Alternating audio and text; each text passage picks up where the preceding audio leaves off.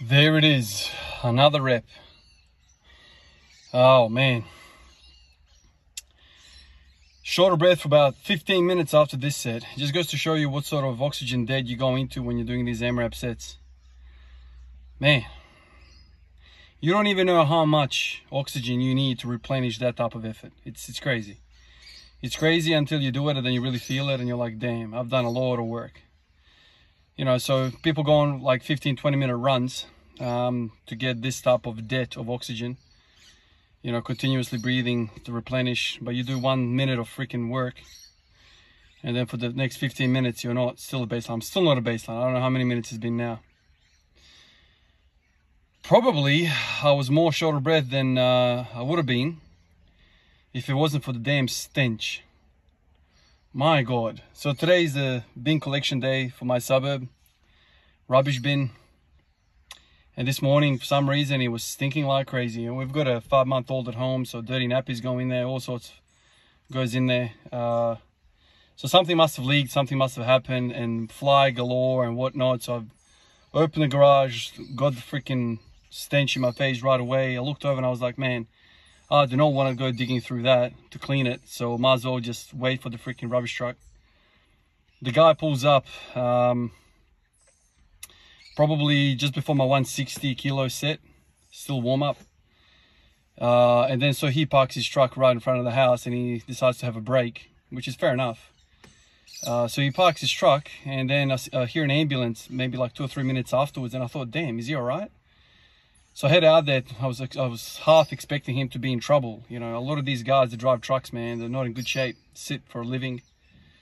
A lot of central obesity. I mean, this is very, very, you know, bad risk factor for acute coronary syndrome and heart disease and whatnot. So I was kind of like half expecting him to be in trouble because I never see a truck pull up in front of my house and just stop. He turned the truck off. So I thought maybe he's in trouble. So I head out there to see what's up. And as soon as I walked up, he was like, hey, mate. I was like, you all right? Yeah, I'm all right. I could see he's eating his meal. And I thought, God damn. This brother's eating his meal next to the bin of stench. And he hadn't picked it up yet. He hadn't put it at the back yet. And I'm like, man, this guy has conditioned himself to be around so much stench that he doesn't even get bothered by it. I mean, I'm a nurse, man. I've smelled some crap before in my life, man. But this is next level. There's maggots all over the bin and whatnot. Like, it just looks bad. And he's sitting there, you know, window next to the bin, just eating his meal. I'm thinking, damn, this guy's a beast. So that kind of motivated me to go back into the gym and give everything I got for the 180. You know, this guy's eating a damn meal. You know, what's harder, eating a meal or doing a 180 kilo squat in stench? So I thought, yeah, all right, let's do it. He was stinking. So I got 11. This time around, I had a different plan. I thought, okay, there's a few guys in the comments were saying, oh, Ivan, you know, it's so easy when you take, you know, 2 minutes to do these AMRAP sets. It's so easy. It's so easy when you rest so much in between reps. Tell me you don't know lifting without telling me you don't know lifting by saying something like that. You say something like that, I know exactly that you've never done an AMRAP set like this. If you think you are resting with 100 kilos on your back and you're huffing and puffing, if you think that's a rest, you're out of your mind, or you're just simply just trolling. Because it is very difficult. The longer the seconds go in this set, the harder it is for you to get the next rep. Make no mistake about it. You don't believe me? Try it. Try it. So this time around, I was like, okay, let me try and get more reps by being quicker. Notice what I'm saying here? I'm not saying being slower. No. I want to be quicker. So I try to be quicker this set. So I went to myself, okay, do 3 really fast.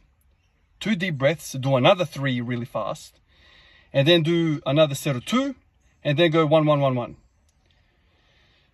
That's what I did. So I got 11 reps today because I had a different strategy. I felt I got, you know, to 6 reps fairly quickly, whereas previously I would, you know, every rep would get a breath. So 1, 2, 3, you know what I mean? Like, so that really prolongs the set. So to your complete contrary, for the guy that's saying it in the comments, oh, this is not even counting, this is not going to work.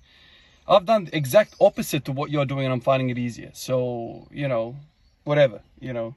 It just goes to show you there's a lot of these guys in the comments who've never properly lifted and they just go around trying to make people, you know, mad or put people down or whatever, or you know, this is the world we live in. You know, there's, not to say there's majority, it's the minority. The majority of fellas have been absolutely beasts, absolute support, and I really appreciate that. Lots of really cool, smart ideas.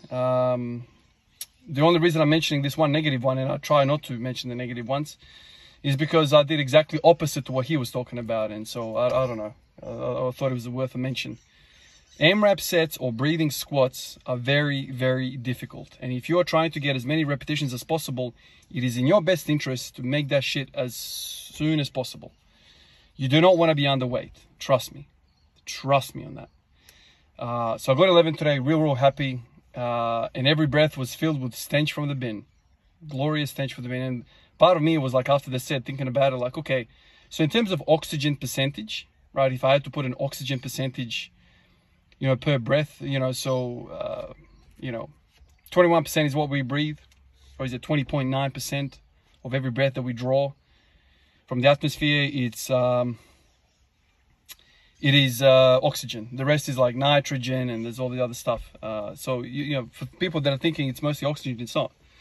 But when you're breathing this stench, that probably oxygen is probably lower, I'm assuming. I don't really know what's in the stench. Probably more nitrogen. I don't know. But yeah, so maybe you don't need as much oxygen as you think. Clearly you do, but anyway, I don't know. Probably the other bigger factor today was that it's quite cool today. When I say cool, it's not 35 degrees. It's probably like 20, I don't know, 22, 23 degrees right now. So that makes it a lot better, you know. So I've dropped the temperature in the variables of the environment today, and I've upped the freaking stench. I mean, usually I don't have stench. So as soon as I finish with this recording, I'm going to head out there and I'm going to try and freaking fight off the 100 flies and put something in the bin to kill the maggots and all the stench and all the juice at the bottom. Disgusting. So it's going well, you know. So I'm setting the, I'm clawing my way to 20. The one thing that I've kind of been thinking about, and I've kind of already spoken about it, is the oxygen. What do you do with breathing? What do you do with breathing? So in the first 3 or 4 reps, you can kind of get with one breath. The trouble with holding your breath for too long is that I feel like I'm going to blow my freaking brain off. Like, I feel like the blood pressure goes too high for too long. And you get dizzy, and you don't want to get dizzy. And I'm not even sure it's really good for you to strain for such a long time. So you need to understand, when you're doing Valsalva maneuver, you know, there's a lot of blood pressure in the system, you know, so you don't want to blow a vessel in your brain or freaking, you know, cause yourself an aneurysm or something like that. So this is something to consider. So even though I was kind of going quick the first 3 reps, I took a big breath initially, and then I was doing like half breaths in between those reps. So I was kind of breathing. It's not ideal, but because I'm not working with 1 rep max, and I'm not working with 1 rep, I need to breathe, right? And I'm trading off some of that core stability, core tightening, for lowering the blood pressure, right? Because you can't, you simply can't sustain 1 breath for 4 or 5 reps. It's too much. So that's something to consider as well. So you need a bit of a plan when you're going to these AMRAP sets. And I feel like I'm starting to work out exactly how to go about it. You don't need big breaths every rep. That's what I'm working out. Appreciate you guys, and I'll catch you in the next one. Peace out.